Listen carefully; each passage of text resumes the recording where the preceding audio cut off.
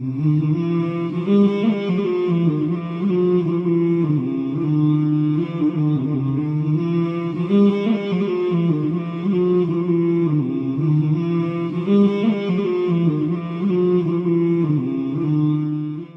اصول دعا، کثرت سے دعا کیجیے، اللہ سے کثرت سے دعا کیجیے، دعا کے بڑے فائدے ہیں۔ لیکن دعاؤں کے تعلق سے اتنی غلط فہمی ہمارے پاس ہے، اتنی غلط فہمی ہے کہ اللہ رحم کرے، کچھ لوگوں کو تو یہاں تک کہتے ہیں، میں نے سنا اللہ تو ہماری سنتا ہی نہیں، اب کیا فائدہ پکار کے، واٹس دا یوز، اب فائدہ ہی کیا ہے، اتنے بار پکارا، اب میں کب سے مانگ رہا اللہ سے یہ چیز نہیں ملی۔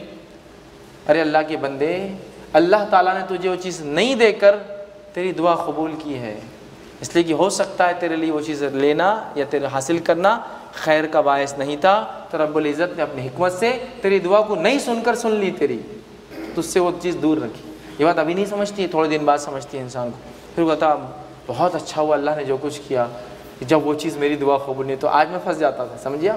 تو دعا مانگتے رہیے، مانگتے رہیے، کیونکہ دعائیں جب انسان مانگتا ہے وہ تین میں سے کوئی ایک شکل میں قبول ہوتی ہے، تین میں سے کوئی ایک شکل میں قبول ہوتی ہے۔ کیسے وہ تین شکلیں کیا ہیں؟ آئیے حدیث سنتے ہیں ہم۔ حدیث کے اندر الفاظ دیکھیے، آداب المفرد کی یہ روایت ہے، کوئی مسلمان جب کوئی ایسی دعا کرتا ہے جس میں گناہ اور خطا رحمی نہ ہو، تو اللہ تعالیٰ اسے تین میں سے ایک چیز ضرور عطا فرما دیتا ہے، تین میں سے ایک چیز ملتی۔ پہلا کیا؟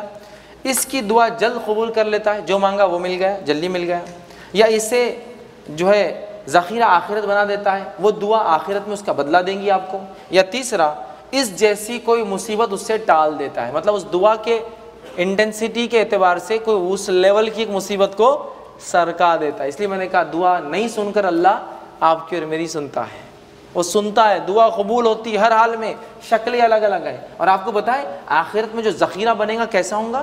روایت میں آتا ہے کہ بندہ جب نام اعمال کو دیکھیں گا اور کہیں گا اللہ یہ فلاں فلاں نیکیاں تو میں نے نہیں کی تھی، تو اللہ تعالیٰ بیان کریں گا کہ یہ وہ دعائیں تھی تیری جو میں نے قبول نہیں کی۔ بندہ کہیں گا کاش اللہ تو میری ایک بھی دعا دنیا میں قبول نہ کیا ہوتا، جو بدلے ملیں گے اس کے آخرت۔ لیکن دعا مانگتے رہیے، مانگتے رہیے، مانگتے رہیے، اور صرف اللہ تعالیٰ سے مانگتے رہیے۔ یاد رکھیں دعا عبادت ہے، یاد رکھیں دعا عبادت ہے، ٹھیک ہے؟ تو لہٰذا دعاؤں کا کثرت سے اہتمام کریں۔